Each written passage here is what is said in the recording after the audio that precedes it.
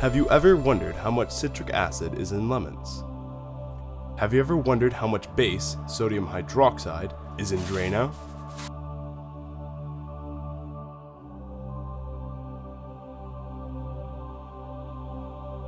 We encounter acidic and basic materials every day, and their concentrations are incredibly important to determine whether they will help you or harm you. Titration is a common method to determine how much acid or base is found in a material. Titrations are a quantitative analytical technique to measure the concentration of an analyte. Suppose you want to measure the amount of base, magnesium hydroxide, in milk of magnesia. The analyte is the magnesium hydroxide, and the milk of magnesia is the sample matrix. You can react your analyte with a standard acid solution, which is a very carefully prepared solution with a known concentration. This solution of hydrochloric acid is prepared to make a 1 molar concentration.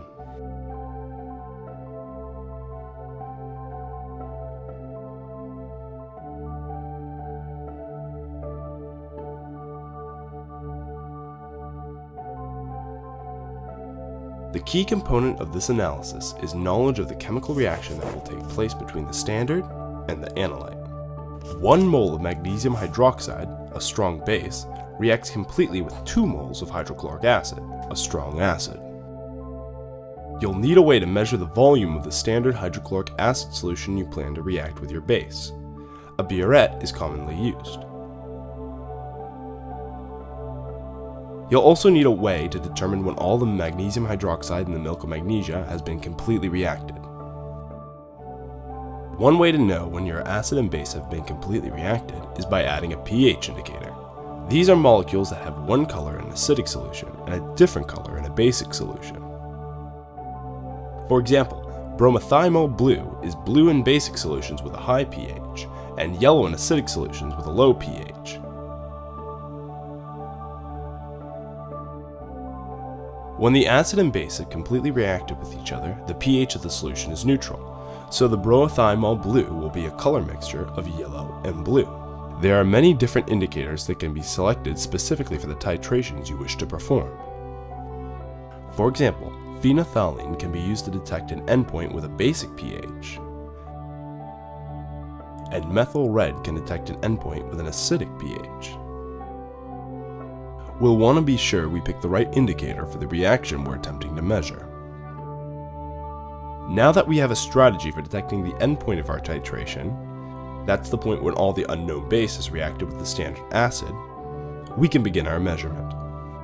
Place the titrant, that's the standard acid, in the burette and record its initial volume to the nearest hundredth of a milliliter.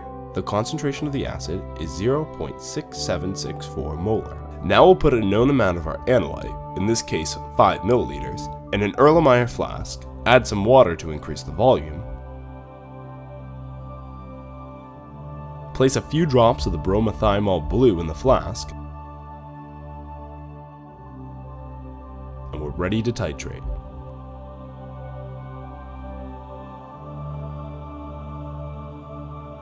At first we can add the titrant quickly.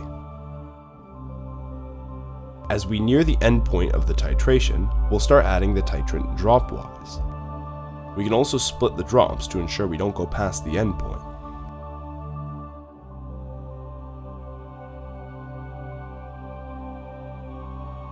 Now we'll record the final volume in the burette to see how much acid we added to completely react the base.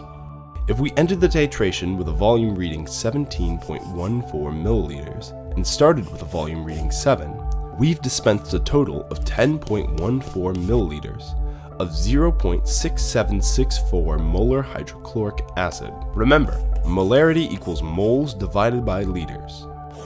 Now solve the equation for X.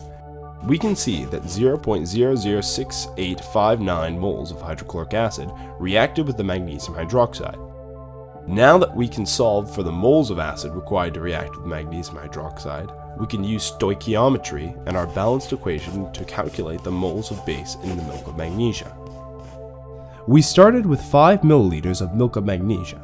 Now we know that the 5 milliliter volume had 0.003429 moles of magnesium hydroxide, so we can figure out the amount of base in a 5 milliliter volume.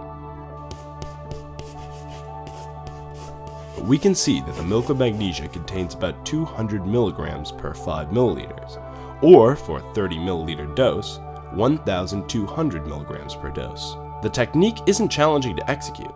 Now here's a sample for you to try.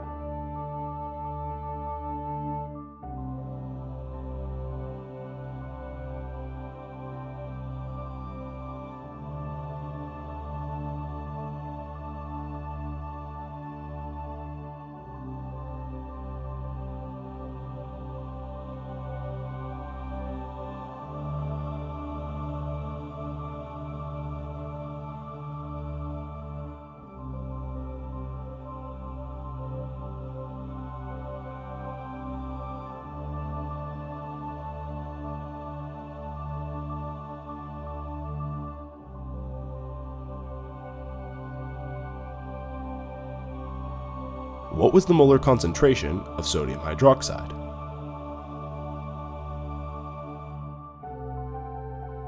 Using acid-base indicators to inform you of the endpoint of titration is convenient, but is not the most precise method to detect an endpoint. Using a pH meter has the advantages of portability and convenience, and it's an incredibly precise way to detect the exact point when all the bases reacted with the titrant. The analyte has a high pH because it's a basic solution. When we start adding the acid, the pH will decrease. At first, the pH changes very slowly.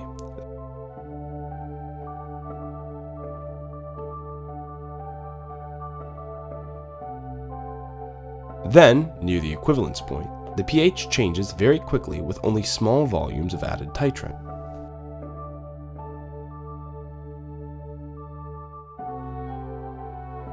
The endpoint is the steepest point of the curve, or more accurately, the inflection point in the sigmoidal curve.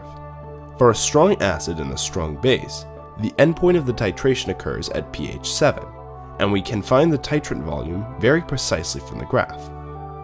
With applications in industry, pharmaceuticals, construction, and environmental science, knowledge of acids, bases, and titrations will be a powerful tool in your analysis toolbox.